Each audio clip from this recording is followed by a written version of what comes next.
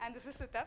Right. We are both from Amdocs, and we help projects in Amdocs adopt Agile and other big transformational changes. Our topic for the day is the snowball effect.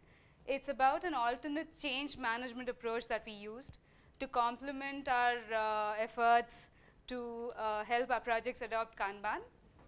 And this grounds up approach that we tried kind of snowballed into something a little bigger, and that's why it's called the snowball effect.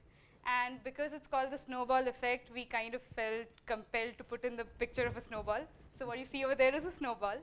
And maybe we went a little overboard with it, but it made us really happy to put it in there, so we kept it. He looks a little like me, right? He looks a little like Sutap as well, yes. Okay. Okay, so before we start, brief background of Amdocs.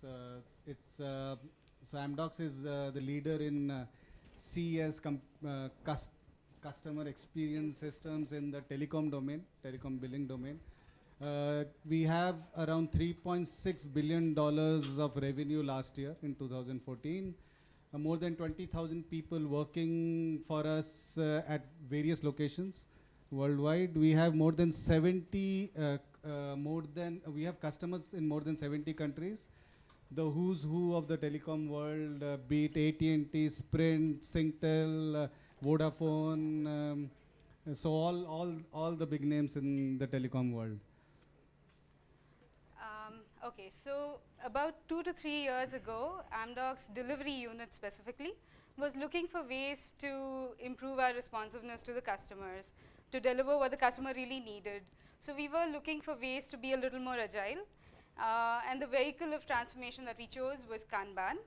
And why did we choose Kanban?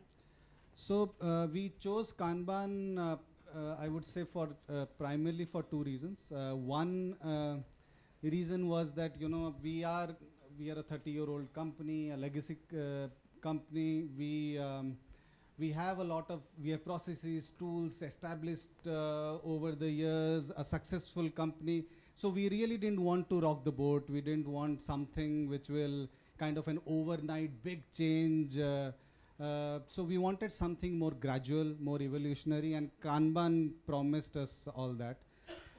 Also, the other reason was that we had different accounts, and we wanted each account to choose the changes, the practices